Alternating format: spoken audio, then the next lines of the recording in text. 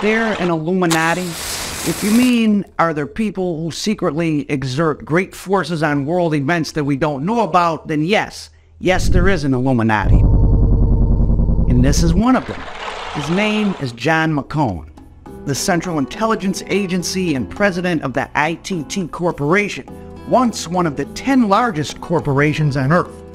McCone was accused of being a war profiteer after the Second World War, but was still appointed chairman of the Atomic Energy Commission, a position he used to maneuver himself into becoming head of the CIA under President John F. Kennedy. In 1964, Brazil's democratically elected left-wing government, which had been taking over and seizing American businesses, was overthrown in a violent coup d'etat. At the time, the CIA denied any involvement. Today, the CIA admits it helped the Brazilian military overthrow the democratically elected government, and guess who was CIA director at the time? Our friend John McCone.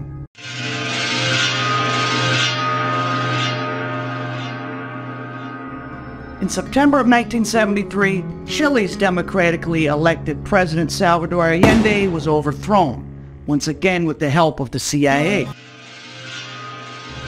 En Cuba, Fidel Castro tuvo que luchar con las armas en la mano, had to fight arms in hand porque no había otra salida. because there was no other way to do it. En Chile hemos usado el camino legal. And in Chile we have followed the legal channels. This is a photo of Allende, just moments before he committed suicide.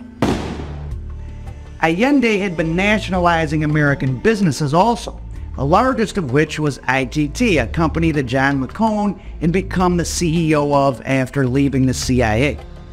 Senate hearings later showed that McCone was on the phone with the current head of the CIA and the leader of the Chilean right-wing coup, Augusto Pinochet, while the overthrow was occurring. The United States had the policy of trying, and the testimonies here said it was to continue democracy in Chile. This is Michael Townley, soldier of the American corporate Illuminati. He was born in Iowa, but when his father got a job working for Ford in Chile, he moved there and he ended up marrying a Chilean woman who was connected to the right wing of Chilean society. And after Allende's overthrow and Augusto Pinochet took power, Michael Townley and his wife became agents of the Chilean secret police and in effect agents of the Central Intelligence Agency for the United States. In 1976, Orlando Letelier, who was the inspiration for a character in Oliver Stone's movie Scarface, purchaser of our national product, which is of course cocaine. On one hand, you're saying the United States government is spending millions of dollars to eliminate the flow of drugs onto our streets. At the same time, we are doing business with the very same government. He was blown up. He was killed right in Washington, D.C. by a car bomb. And Michael Townley and his Cuban friends that he met through the CIA were responsible. Recently, the death of Chilean poet and Nobel Prize winner for literature Pablo Neruda has come under scrutiny as possible murder by poisoning. Michael Townley is the chief suspect once again. Townley's adopted home country of Chile and their brutal dictator Augusto Pinochet were perhaps the most important state sponsors of anti-left terrorism in the Western Hemisphere, other than the United States itself, of course. The FBI eventually convicted Michael Townley of the bombing and murder of Orlando Letelier, but he was released just 6 years after and put into the Witness Protection Program.